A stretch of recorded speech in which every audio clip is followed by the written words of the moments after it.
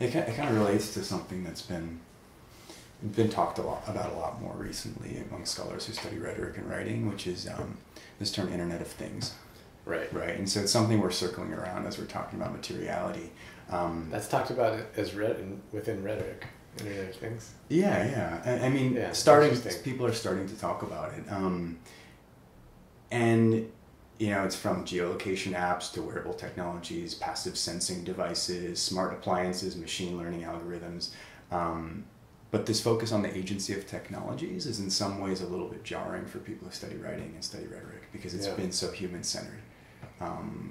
And it's always been really interested in the agency of student writers, of rhetors, of people who do things with language.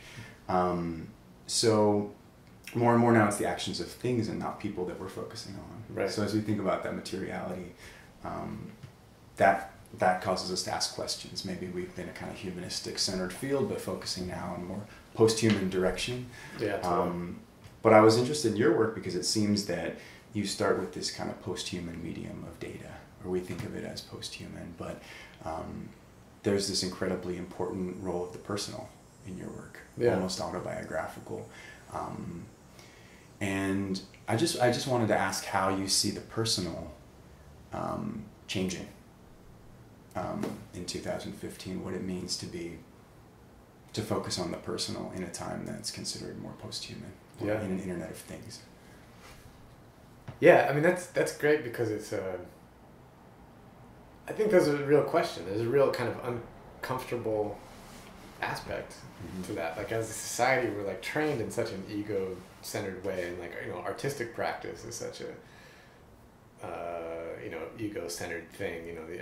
The idea of the individual producing like the clever, beautiful artwork or whatever is still ingrained in anyone's head that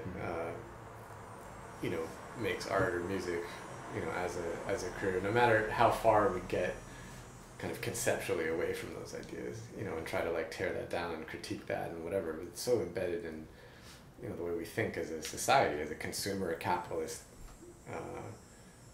society. Like that is the individual has such a presence that's hard to get away from. But all these forces, are like no longer accountable for within like the model where the individual is autonomous and totally subjective and totally the focus of these things. And so of course that comes out in the work. Something like Quotidian Record, where I'm interested in data, I'm interested in how people move in cities, I'm interested in how the city like structures the kind of rhythmic identity of everyday life. How in that case, like how New York has made me in a particular way. About that. Yeah, I'm interested in these things on how like the city structures my everyday life, or technology structures everyday life, or the way internet interfaces are constructed, like get into your actual kind of physical patterning.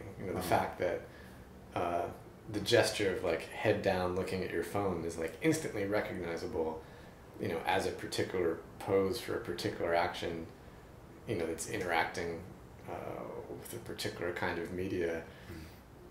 It's physically inscribed. It has a presence in our bodies. Whatever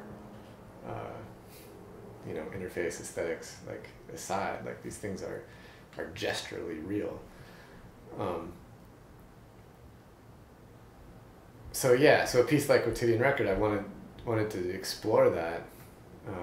Again, looking at like the material aspects of it, putting it in a vinyl record because that's something physical, but it is focused on me. It is autobiographical, and part of that's because I have access to that. There's a pragmatics to, if you want to instrument a person and explore different ways of generating data, that's easier to do with yourself as a subject, right?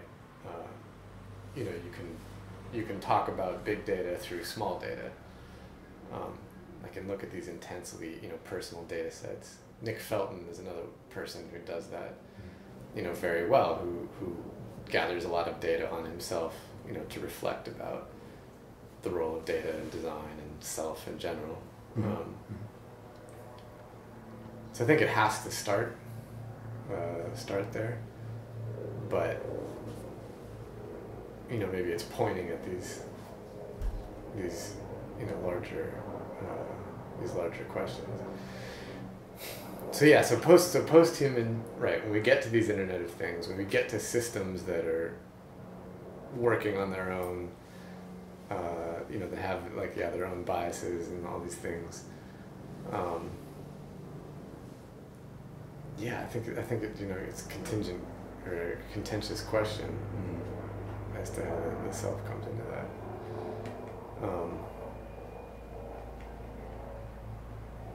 Maybe it's a matter of producing little frictions, where that does become uncomfortable. When you think about Internet of Things in the commercial world, things that are advertised, whether it's the thermostat stuff or the wearable stuff, the idea is that it's all kind of seamless and easy, right?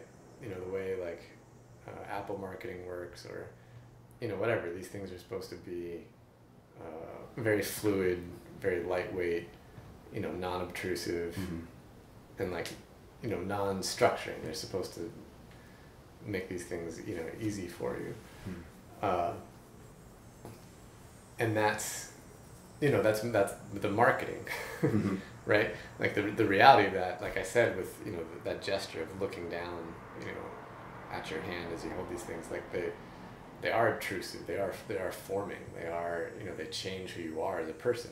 They're prosthetics that enable you to do certain things, and also restrict the way you do certain things. I used to navigate without any kind of map or whatever. Now I can't get to the store down the street without looking at Google Maps. So they become a part of you, and then they're not seamless. They fail. They have friction. There's the loading bar that happens. They don't boot up on time. I was just traveling in Africa. Satellite connections there go in and out, and it prevents you from doing certain things. There's all this friction in interacting with these systems that certainly commercial marketing doesn't want to emphasize, but in making work, it kind of focuses on those friction points, and maybe celebrates it in some ways, and maybe criticizes it in other ways, but has the focus on where that rubs together. I think that's of certain value or interest, or whatever.